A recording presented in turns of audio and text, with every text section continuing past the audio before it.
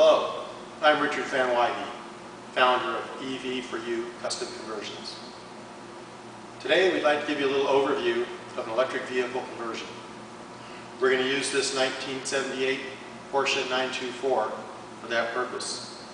The owner of the car has graciously allowed us to use his car for this video, and we're going to do an overview of what's involved. First of all, this is a 146 volt DC conversion featuring a Warp 9 motor. It's got a Curtis 500 amp controller and 44 lithium ion cells. Let me pop the hood and we'll take a look underneath.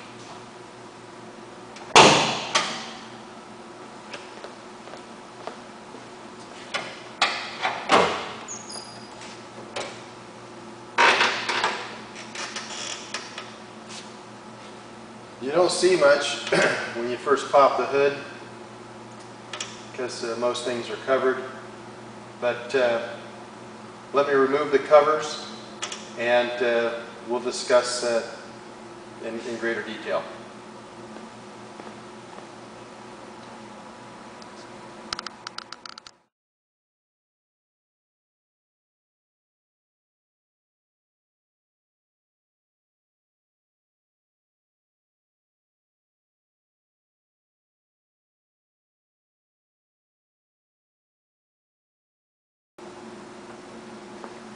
All right, the covers have been loosened up and ready for removal. Just get these out of the way.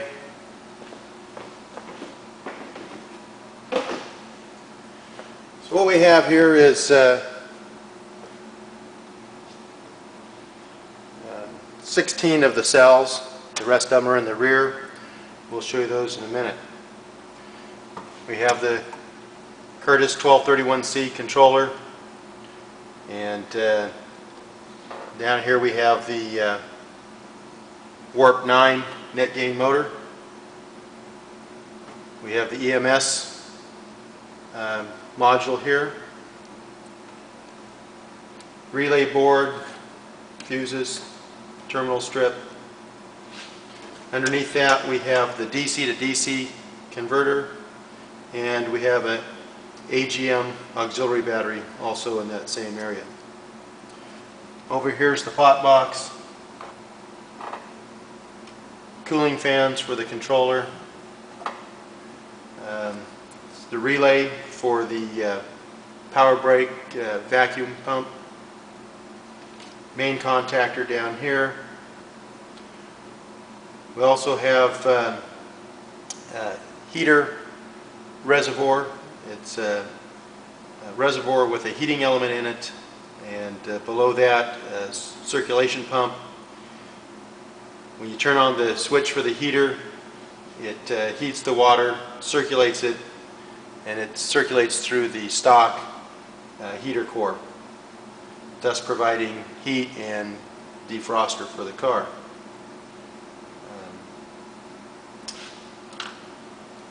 Coming out of the most negative point in the battery pack goes through a shunt. That shunt is used for the EMS, the energy management system, which is a part of the GBS cells. Each cell has a circuit board on top, which provides battery management duties. In the back here we have another shunt. That shunt is used for our analog amp gauge in the console. On the other side, right here, is the vacuum pump. This is a nice one of the nicest that I've come across. It's very fast and very quiet. It'll bring this thing up to 18 inches of vacuum in just seconds. This is your vacuum reservoir. This is your pressure switch. I think it maintains between 15 and 18 inches of vacuum. Not a whole lot to to a electric conversion when we're talking a DC conversion. We have motor, controller, batteries, and a battery charger. In the back we have another group of batteries, and we have the charger. So we'll show you that now.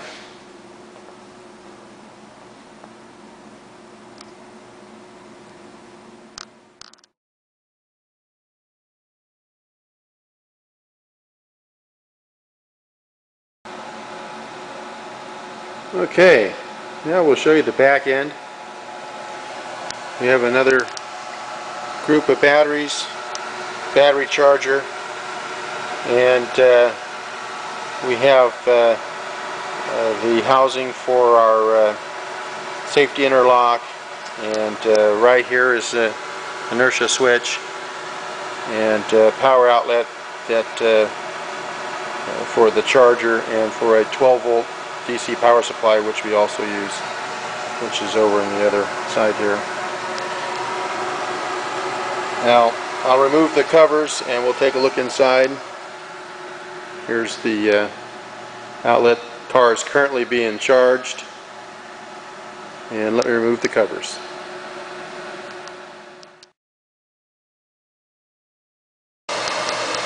Okay, once the covers are removed, you can see the batteries in the rear here.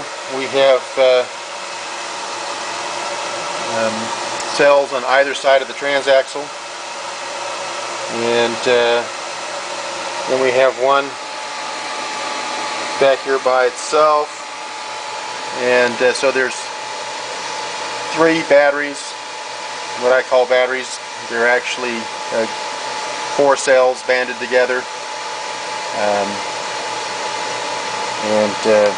So we have a total of 7 batteries in the back, 4 in the front, for a total of 11, or 44 cells total.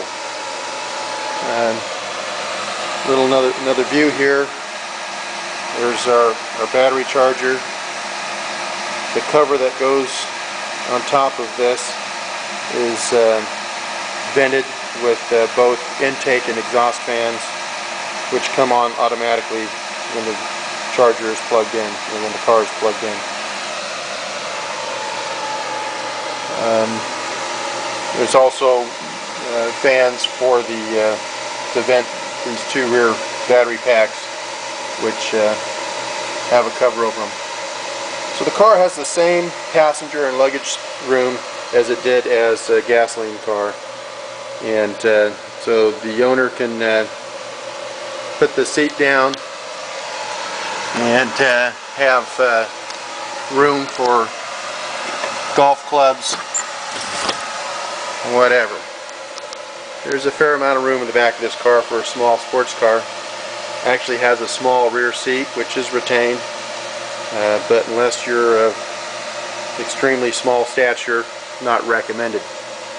However, interesting thing about this car is it has a huge amount of legroom up front, and probably the most legroom of any car I've come across, definitely in the conversions. So anyway, now let's take a look from the driver's seat. Okay, here's the view from the driver's seat. Basically, an electric car doesn't look any different than anything else. There's no controls or anything else that you wouldn't find in any other vehicle. We still have the typical gauges and so forth, but we've added a few things that are subtle.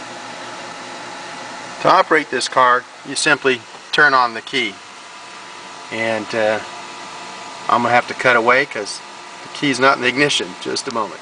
Okay, with the key in the ignition, we can turn it on, and when we turn on the key, basically we have a little green light comes on the dash to let us know that the ignition is on, and then the energy management system screen comes alive. We have tack in the dash that runs off the a pickup on the electric motor, and we have an analog amp gauge just because it's easier to read and I like them better than the digital. And then we also have a volt meter for the auxiliary system. Let me see if I can get a little closer on the screen here for the EMS. Show you what that looks like. There we go. You can see it shows the car is currently charging. Shows the capacity, voltage, so forth. We have switches in the console that allow us to control fans manually and to turn on the EMS display. For instance, I'll turn off the ignition now, and when the ignition's off, the display is off. But if you want to take a look at it while you're charging or any other time the ignition's not on, we have a switch. Turn on that switch. Now you have the display on. Then next to it we have a switch that allows you to cycle through the pages on the display. And so it will show you the voltage and temperature for each of the 44 cells. So, you know, there's nothing that is mysterious or strange about an EV. They are very simple to operate. Simply turn the key, put it in gear, and go. It, like I said, weighs the same as the stock version, so it handles. We have actually went from a 51-49 weight distribution to a 50-50, and also another component that I think Toyota owners wish they had had is the main disconnect, which is used for servicing and in emergencies, and it's down here right underneath the steering column. Easy to reach, clearly labeled, and there for service use and emergencies.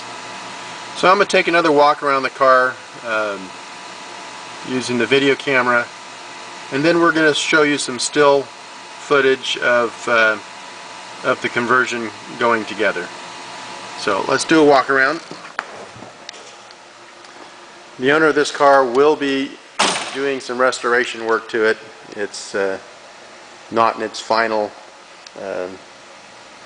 condition this time. So anyway, we'll give you a little closer shots of some of the components. Here's the vacuum reservoir. We threw a gauge on. It's not necessary, just kind of nice to have.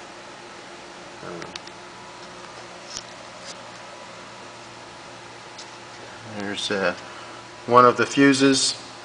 The lines run down the tunnel, inside the tunnel, and fused at both ends. Pot box. Don't know with the lighting if you're going to be able to see the motor.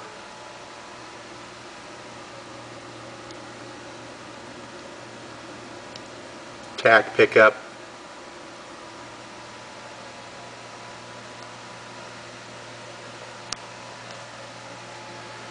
A little close-up of the EMS display.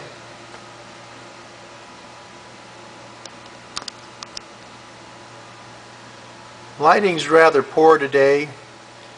This is the 4th of June, Shasta Lake, California. Typically high 80s, and we're in the low 60s. And So instead of filming this out in front of our building, we're in one of the empty bays that I grabbed so that I could do this out of the weather. It's actually sprinkling, and so anyway, this right here is the filler for the heater. Let me see if we can get a shot down in there. Hard to see. We'll walk around back.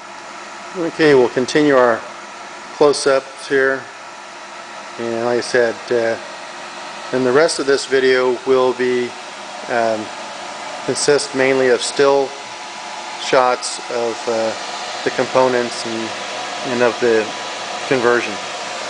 So like I said, down this hole, which is, when the car is finished, it's covered with upholstery. You won't see any of this in the back. The carpet and upholstered pieces cover everything.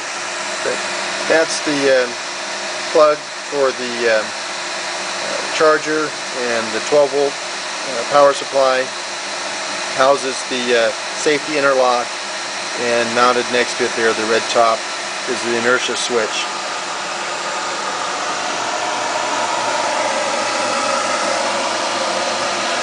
The lines coming forward from the front. There's a fuse kind of just below and off to the left of the fan right there. The wiring right here is extra that runs the length of the vehicle, so if you wanted to add something in the rear, wiring's already ran. We did that while we were doing everything else. Makes things nicer in the future. Of course, this is the transaxle in the center. The Porsche 924 was the first Porsche with a front engine, liquid cooled, and they had the transaxle in the rear to get weight distribution they wanted. Drive shaft runs down a tube down the center and turns engine RPM.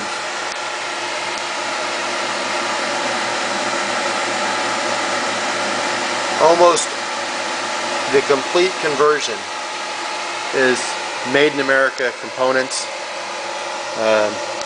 Two of the items which are not are the battery cells are made in China, and the charger is made in China. Almost everything else is American made. We prefer to go with American components where possible. That's not always possible, unfortunately. Hopefully one of these days we'll have an American manufacturer of the lithium cells, and waiting for that day.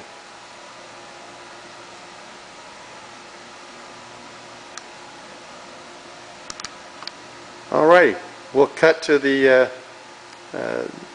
next portion of this video, and thank you for watching.